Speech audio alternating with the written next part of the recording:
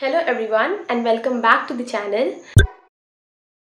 पिछले 3 वीडियोस में हमने बात कर लिया MGM, GMC भोपाल और NSCB जबलपुर का कट ऑफ। इस वीडियो में हम बात करेंगे ग्वालियर GRMC ग्वालियर का college and the cut off, expected cut off in the final round counselling.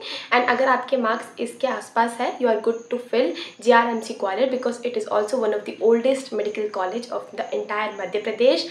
So without wasting time, let's see the cutoff. Before seeing the cutoff, ये important है कि जिस भी बंदे के इतने मार्क्स आ रहे हैं और वो इस कॉलेज के लिए भरना चाहते हैं, उसके लिए सबसे इम्पॉर्टेंट चीज़ क्या है, उसके पास होना चाहिए MP या मध्य प्रदेश का डोमिसाइल। ठीक है, now without wasting time let's see the cut off. अगर हम GRMC की जनरल कैटेगरी की बात करें तो इट्स ऑलमोस्ट 593, OBC की बात करें इट्स 585, EWS की बात करें it's 584, SC 479 and for ST category it's 361.